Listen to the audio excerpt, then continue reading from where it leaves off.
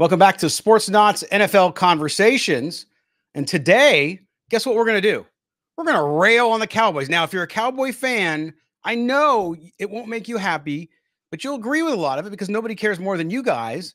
But we just got to say it because Jerry Jones and what's happened in Dallas and what's happened over the last few years is just pretty much ridiculous.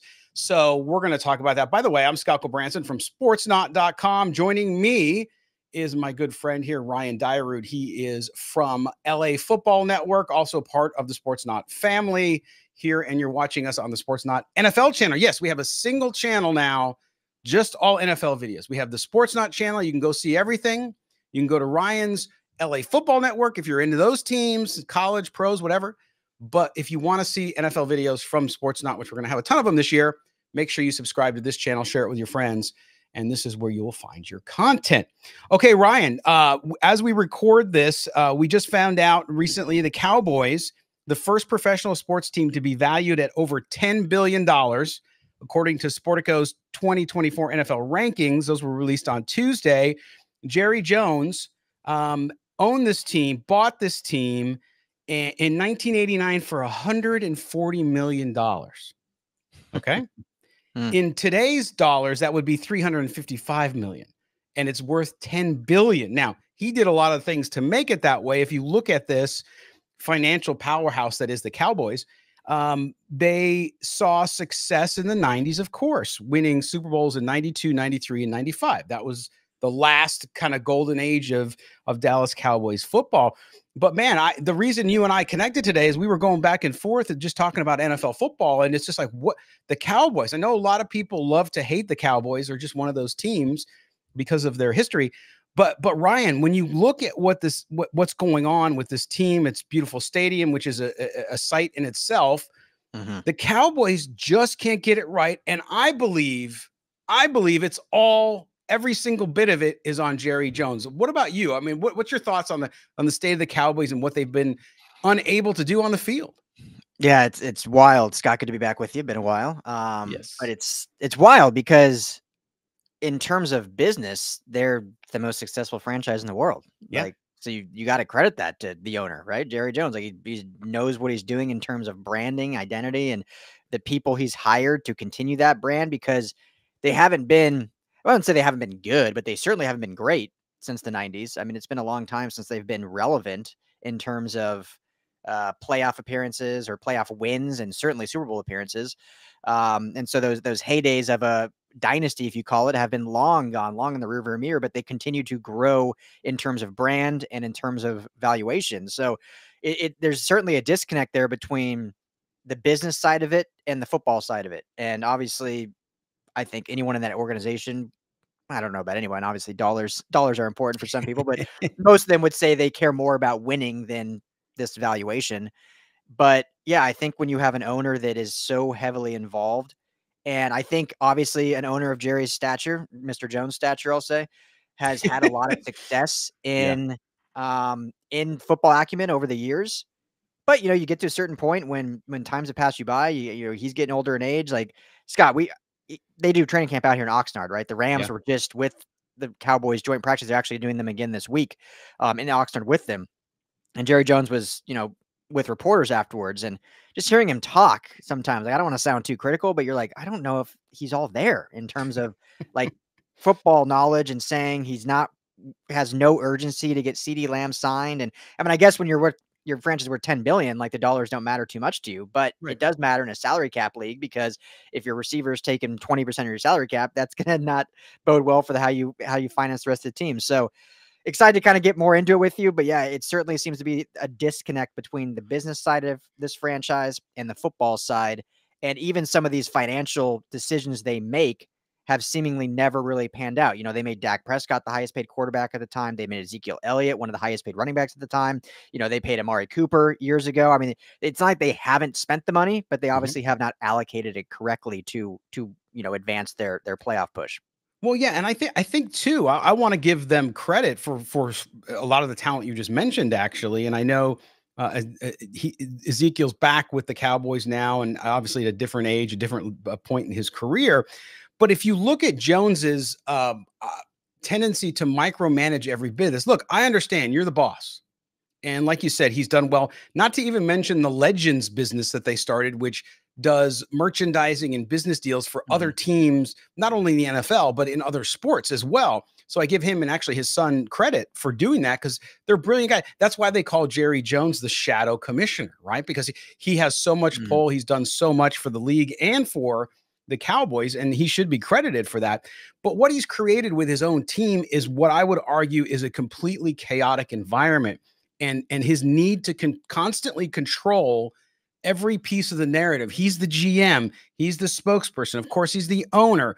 And what it ultimately does, I think, Ryan, is it turns into unnecessary drama and distraction. And I think the Cowboys haven't. I don't think they've lost on the field, I should say, in the playoffs. And we know, obviously the dubious record over the last 15 years.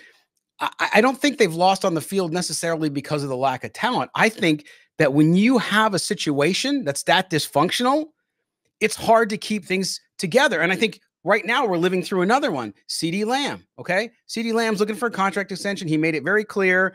And the Cowboys said, okay, yeah, we'll work on it with you. And then Jerry Jones comes out at the beginning of camp and says, yeah, we're not in any hurry.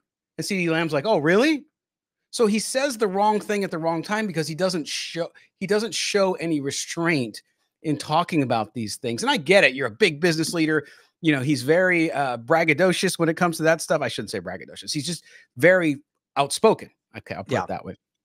And because, gravitas. There you go. And you know what? I've covered the Raiders, and so Al Davis sort of had a little bit of that in a kind of in a different way. He was more of a maverick. But you look at the Lamb situation, what's happened over the course of this year, even with Dak Prescott wanting another contract, of course. So the message with him is always inconsistent. And then when it gets a negative reaction, he goes into damage control. And that's what I mean by that dysfunction. Yeah.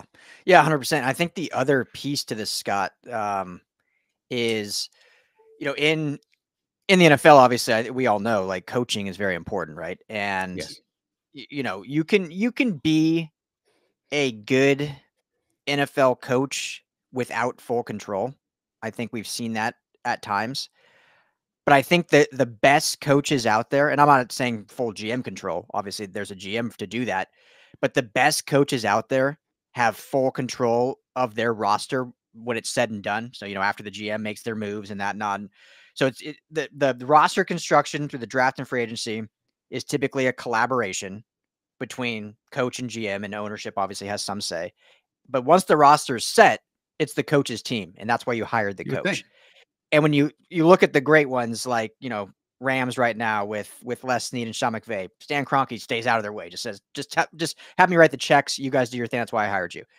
The Niners, even, you could say, Kyle Shanahan obviously is he's the pseudo GM too. He runs everything. The Patriots for all those years with Bill Belichick, and obviously Robert Kraft was involved to an extent, but we all have all seen the documentaries. Like, that was Bill's team. Like, he did what he wanted, and he basically told Robert Kraft, like, no, we're doing this.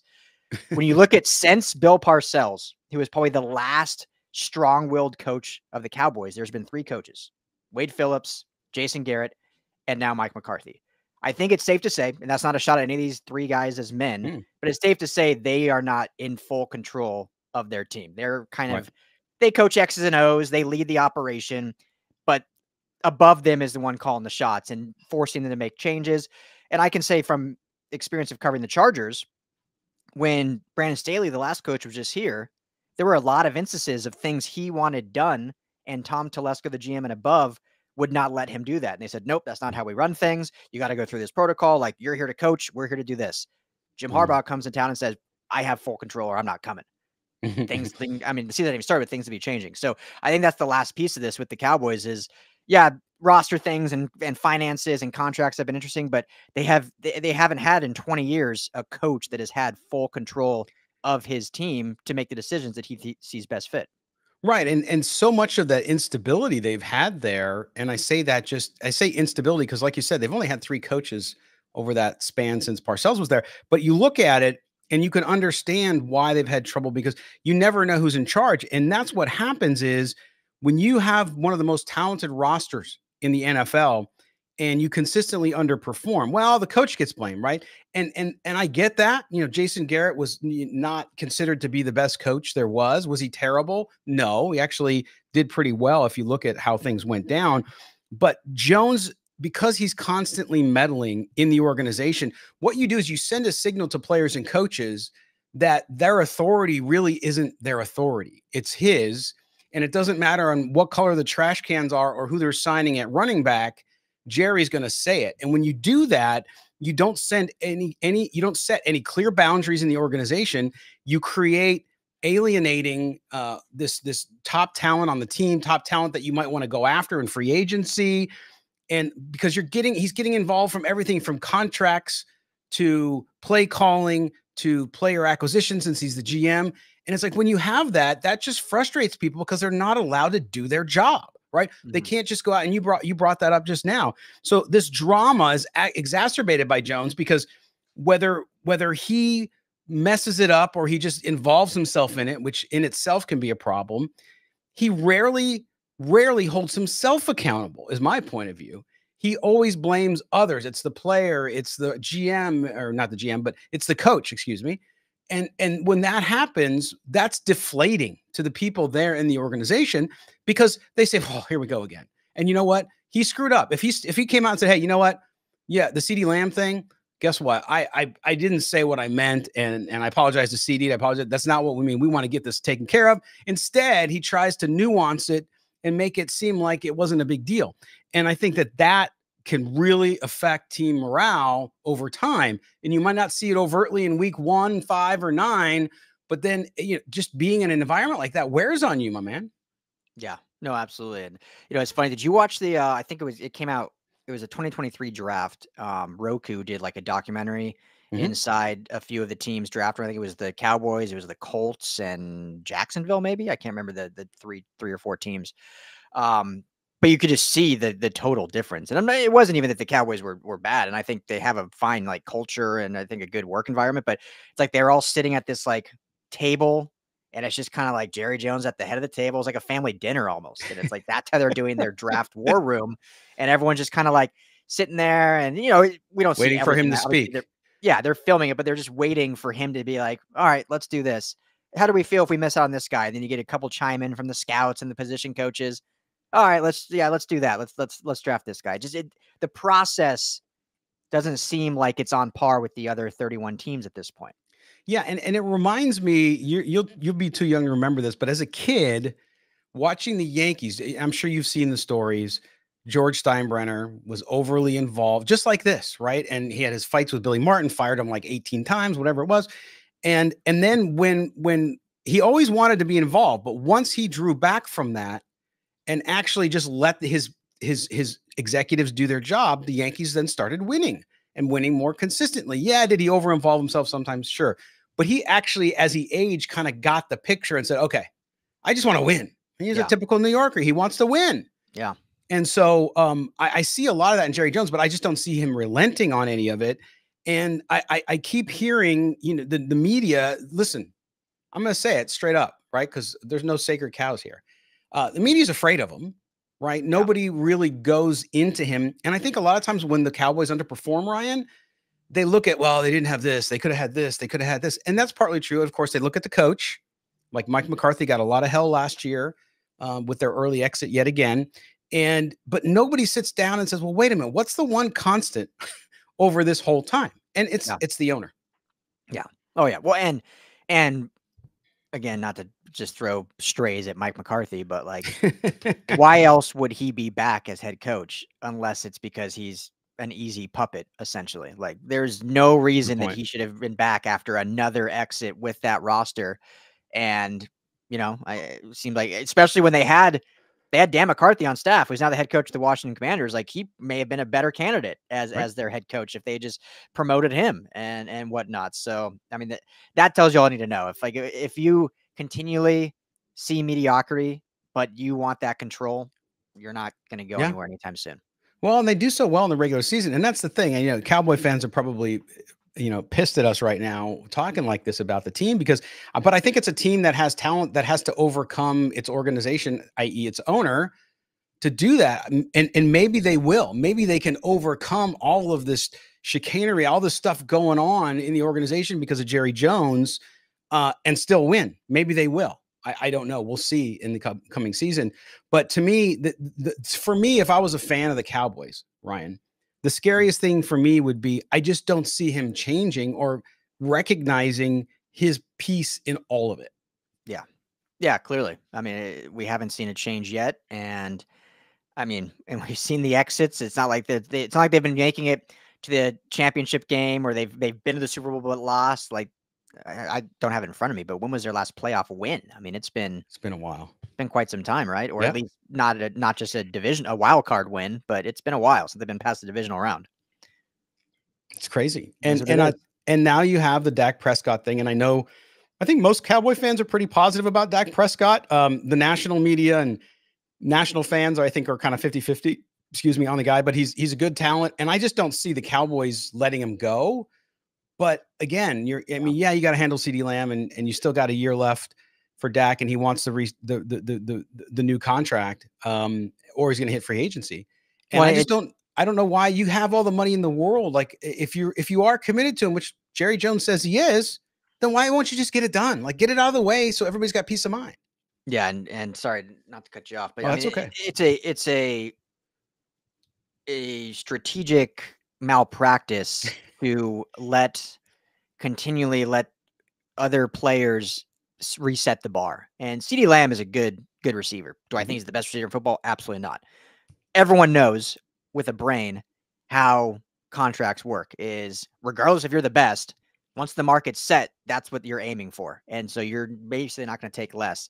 And Justin Jefferson's making $35 million a year. So Cee Dee Lamb is not going to take anything less than probably $32 million. And had they have signed him previously, he would have been in the 20s. Yeah. And so good for Cee Dee Lamb. I mean, always great when you see players hit the bank off these franchises, but malpractice for teams that just sit around and wait and think that they can get a better deal and think that them holding out is going to bode better for them, because either they're going to lose the player or they're going to make him the highest paid receiver when you could argue not even top 10. Right. And to me, that's the folly in all of this. It's like you have the money, but I think again, it goes back to hubris. It goes back to, if you look at really strategic GMs, whether it's Howie Roseman or others around the league, they're looking short-term, they're looking long-term, and they have a plan set out. It doesn't seem, I know Jerry Jones has some plan, but that plan doesn't seem to be one of a man who maybe grew up and understood being a GM and a player personnel. Now they've made some good hits. Micha Parsons, one of the best players in the NFL, I believe. So these guys, they hit on players. It's not that, but that overall just managing it from a player personnel perspective, taking care of contracts. I'm sure they got people in the organization who can be really good at that. It's just whether or not they allow him to do it. But it'll be interesting to see how it goes this year, because you got a coach's job on the line for sure. Then you got a quarterback who may or may not sign, and all sorts of things going on. So it'll be interesting to watch how this Cowboys team unfolds. Any last words from you, Ryan? Well, I'll just put you on the spot. Do they win the NFC East? I don't think so. Eagles should rebound. Commanders will be better than what they were. They still have a ways to go, but they're rebuilding. They'll be better though. Yes. And the Giants are terrible. I don't know much about it. Yeah. So Cowboy fans, you definitely have that going for you. The Giants are going to be brutal. Yeah. And they look like their GM is a little shaky as well. So yeah, I think they are going to. I think the Cowboys will be right there. I really do. Barring any sort of unforeseen injury or change in the situation. I do though. But again, it's just whether or not being in that environment, having his constant meddling, Jerry Jones, that is, if they can keep it together. But it'll be fun to watch. And I'm just glad, Ryan, that we're another week closer to football. Oh, thank God. Thank God. Here's the last point I'll say. So and I don't want to get too long-winded. Yeah. But sometimes, and again, we were just talking, like, I don't know if Jerry Jones will change. Like, will he change? Like, sometimes it takes the wheels falling off to actually admit that there's a problem, right? Like any addict will tell you or anything like that. It takes like that rock bottom to say, okay, I have a problem. And I always, you probably get annoyed, but I always bring this back to LA football since that's my main coverage. Lincoln Riley and USC. Lincoln Riley for years has been one of the best coaches in football. he's gotten away with having bad defenses because it didn't matter. They still made the college football playoff. He still had Heisman winners. Like, yeah, they didn't win the whole thing, but they were always a top team, always a top 25 team every single year. Last year, the wheels fell off, right? Defense, 116th ranked defense. He had to fire his best friend mid-season, make all these changes. And I think that forced his hand seeing how it got that bad. And now I think USC's set up, obviously, you know, it's going to be still kind of a rebuilding year, but they're set up for the future. So if the Cowboys are right there, to your point, like winning the division or right there, make the playoffs, have an early exit, I don't think there will be a change because I think he said, well, we're still getting close. Like we just need a few more things. If they go 5-12, that's the only time different story. Like, okay, now full sell changes need to happen. Yeah, no, I agree with you on that. It's interesting because as a fan of the Cowboys, I'm sure you're saying to yourself, well, you'd like things to go wrong because you'd like change. But at the same time, if you have to do that, then you're not very good. And then if you win, it continues to mask some of the issues unless you can win it all. And then you don't feel bad about that at all. But we'll see what happens with the Cowboys this year. But Ryan, always fun to talk to you, man. And we'll do this more often. We'll get on. We'll talk about some of the hottest stories in the NFL. And we just kind of went back and forth about, man, what is going on with the Cowboys? So we appreciate it. And the Cowboy fans out there, you can drop comments below as as make sure, make sure that you subscribe to the Sportsnaut NFL channel. Ryan, I will see you next time, my friend. See you, brother. Appreciate it. All right. This is Gulbransen from Sportsnaut. Thanks for being with us. We will see you next time here on NFL Conversations.